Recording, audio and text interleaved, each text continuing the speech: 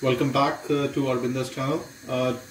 Today we are gonna do a very simple chocolate sauce, a homemade chocolate sauce, which you can use in all your desserts, chocolate milkshake if you want to make, if you want to do a topping for ice cream or any kind of a dessert. It's a very simple thing. We are not using any double cream. We are not using any milk in it. What we got over here, we got like 100 ml of water, around about 30 grams of cocoa powder, around about 50 grams of castor sugar, and around about 15 grams of butter, unsalted butter. So let's quickly make this. What we're gonna do is that we're gonna bring this to a boil, and we're gonna mix in the sugar, the cocoa powder, and the butter. Water is just coming to a simmer. What we're gonna do, we're gonna mix the cocoa powder in it.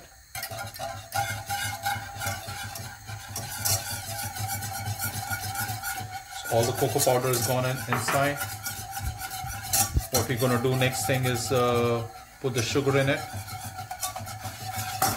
and we're gonna bring it to a gentle boil. Let it cook, let the cocoa powder cook a little bit. What you don't need is the rawness of the cocoa powder coming to your mouth. So this chocolate sauce is not never gonna get thick. It's gonna stay nice and a pouring consistency, if you want to say in a technical terms.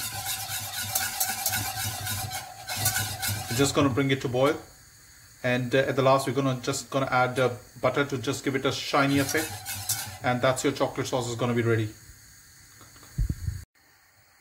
So guys, you see it's now coming to a nice boil. It's turning thick. What you don't need is the rawness of the cocoa powder. What we're gonna do is just add a bit of butter in it, just to give it a shiny, a bit more richness in it, because we're not using any double cream, any milk in it. So the butter is gonna go. Just gonna get the butter to melt a little bit.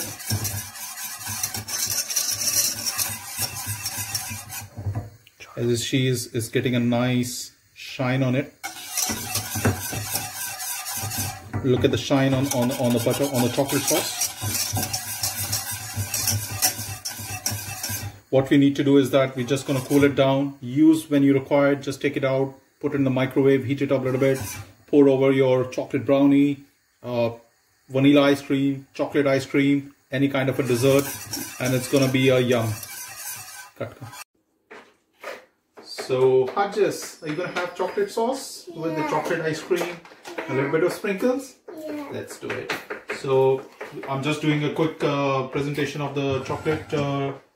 So, what we're going to do, just have a nice dollop of chocolate ice cream on the plate. How's it, Hajjas? Chocolate? You ready? And we're going to have a nice, so when you're going to put a hot chocolate sauce on the ice cream, it's going to get a crystal on the top, yeah? You ready, Hajjas? Yeah. There you go. Yum. Gonna put a lot of chocolate sauce on it. Yeah. That's it. And what are you gonna do, Hajjas? Sprinkles. Sprinkles in your hand. And we're gonna just garnish it up. Just garnish it with the sprinkles on it. If you have sprinkles. Yeah. And ice cream with homemade chocolate sauce is ready. And Hajjas is gonna taste this one. Hajjas is gonna taste this one. Hajjas, tell Papa how's it. Oh, look at that. Look it over there. Say it's yummy. It's yummy. So guys, subscribe to my YouTube channel, Arbinder again. Leave me any questions, anything you want to know. Simple homemade chocolate sauce you use for milkshakes, topping of any of the desserts, any ice cream. Summer is coming, make a milkshake, banana sundae, any smoothies you want to make. The world is there for you, so keep on trying. Thank you so much.